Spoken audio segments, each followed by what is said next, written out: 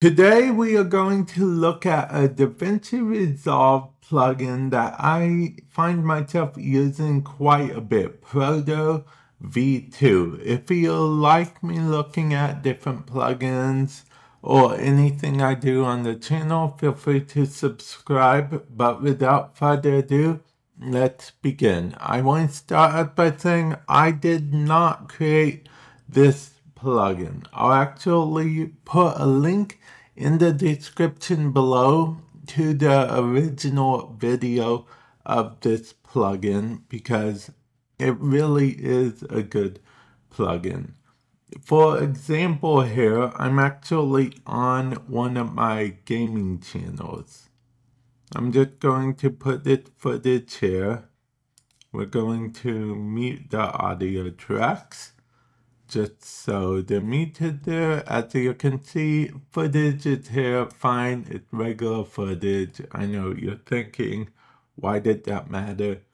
Who cares, right? Well, the thing is, let's add this image, for example, okay?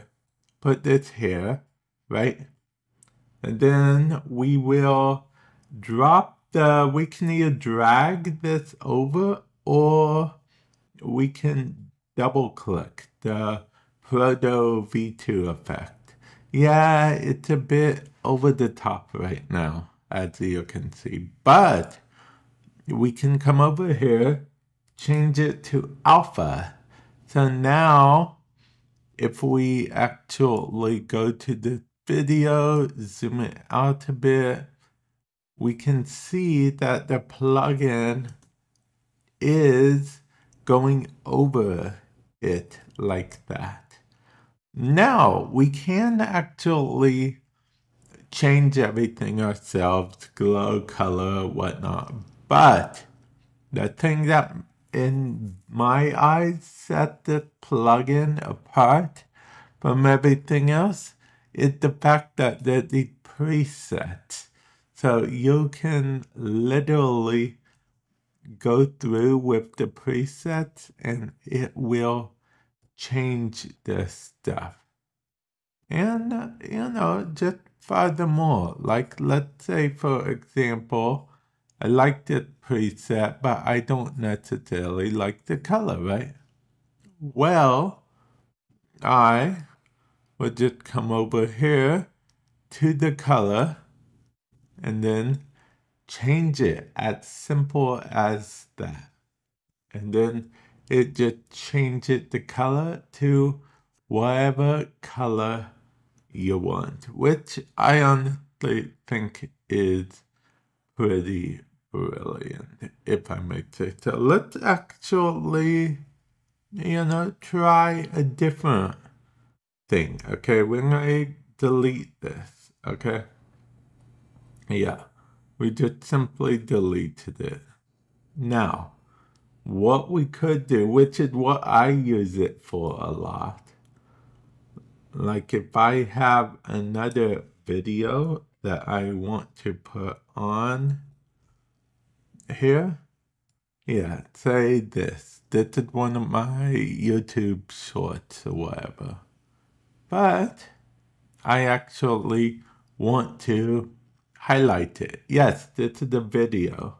So I'm going to come over here, drag this over here, and by default, it tried to detect all the edges and whatnot. But if we change it to alpha, we actually get this cool looking effect. Furthermore, we can apply this to it, and then we can move it around as we see fit, and then we have that effect. See, just perfect for it. It just keeps on going. Now, with that said, I will mention that this particular effect will possibly, depending on the computer you have, make it a bit laggy, and it actually takes, like maybe 5-10 more seconds, whatever, for it to render. It will take longer for the timeline to render if you're using this effect. Only on the part you're using this effect, it will go slightly slower, and then it will go back to speeding up after you're done with the effect. So just keep that in mind. If you're planning on using this effect for the whole timeline, it will probably end up making it take double the time what it normally would have taken to render. So definitely keep that in mind. So we saw we can do it on video. We can do it on images. We can do it on quite a bit of things. I actually, for a video recently, did it on this right here. So I had this here, and then as you can see, I do have it set as my favorite. Just, click the star if you want to set it as a favorite. And then honestly, this looks kind of fine just the way it is. But, like I said, I always like putting it on alpha. And then there we go. Say we want to tone a few things down a bit. We will, some of it trial and error too. Glow size, tone that down a bit.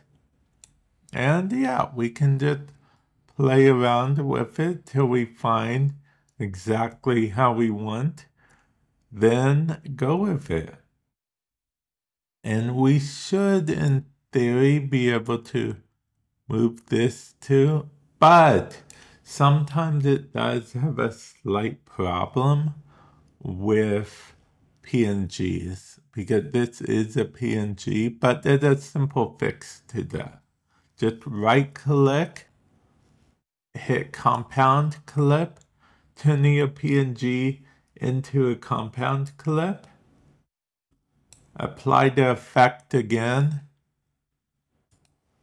exactly how you want it. And then, as you can see, we will be able to move it just fine over, because it's not PNG anymore. So yeah, there's a simple trick fix with that, as it were.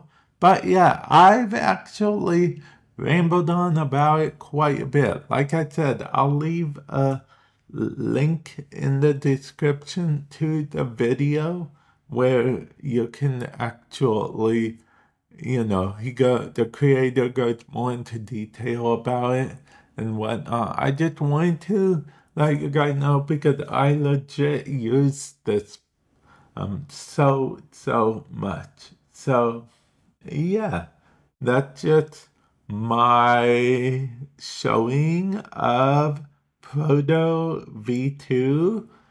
And yeah, let me know what you guys think. Comment section below. And I'll catch you guys in the future. Later.